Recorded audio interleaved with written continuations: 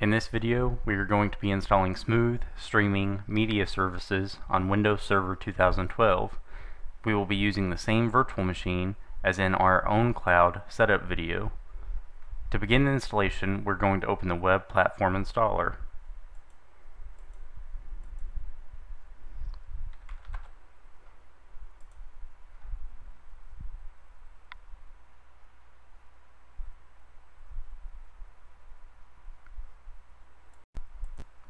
Okay, and from the Web Platform Installer, we're going to search for Media Services.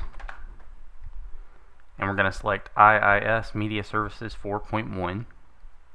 Click Add, and then click Install. You can click the direct download link, which I've already saved on the desktop. Click Accept.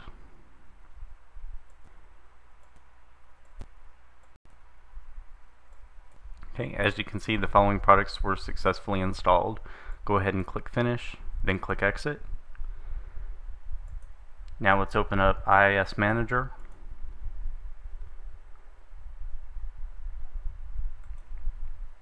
From here we're going to browse to our site.